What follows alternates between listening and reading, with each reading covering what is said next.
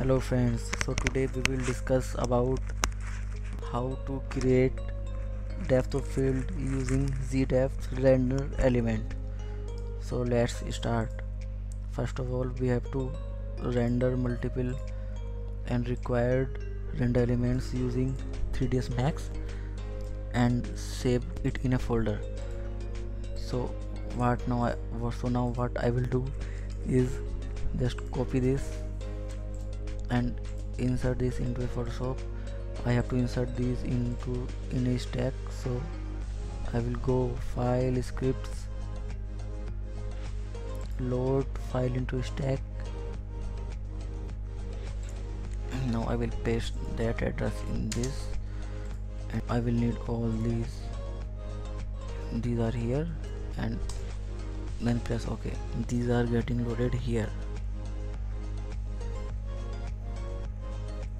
Actually we do not need alpha, and we do not need these one right now.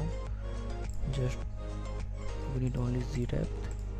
Press Ctrl A for select all and Ctrl C for copy this Z depth layer, and finally I will on this one. I will go to layer and layer mask, and I will just reveal all, and I will go to here in channels and paste this, press with alt and press this mask and paste here.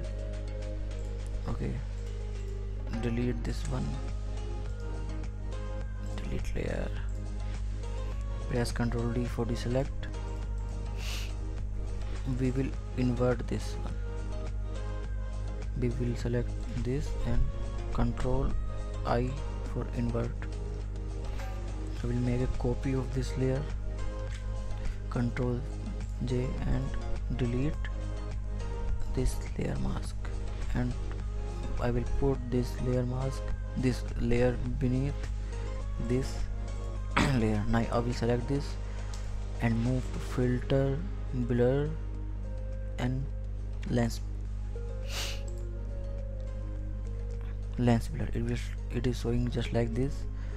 So this is the faster, this is the type of the blur, faster and more accurate. I will select the layer mask.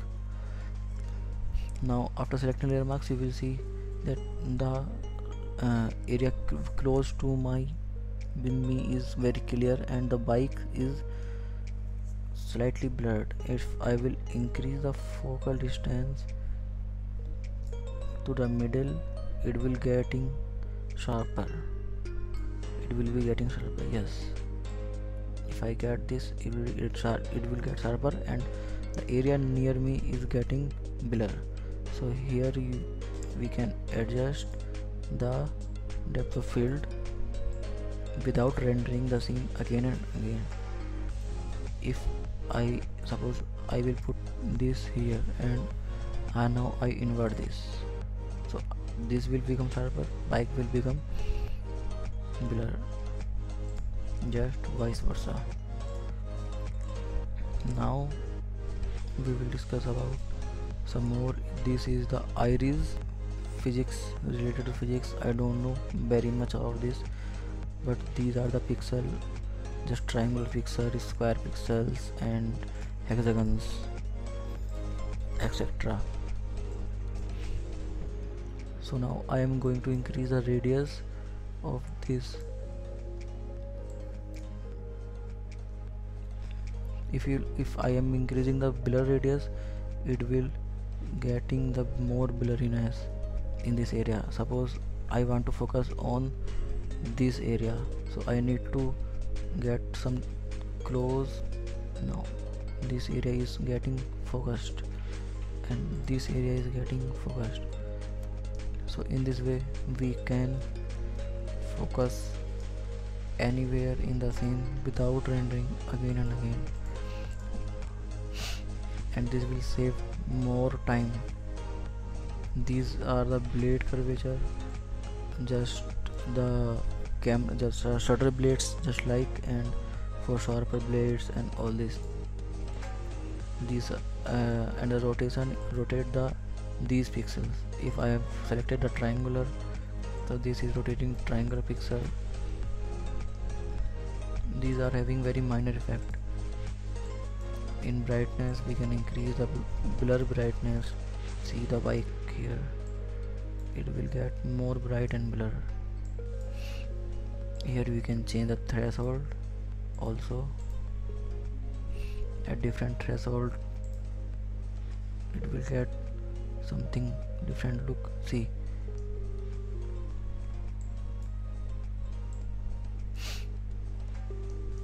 this will come with more experience. And here finally this is the noise. If I am increasing the noise, just like it, the blur will get noisy, and it depends on the value of noise.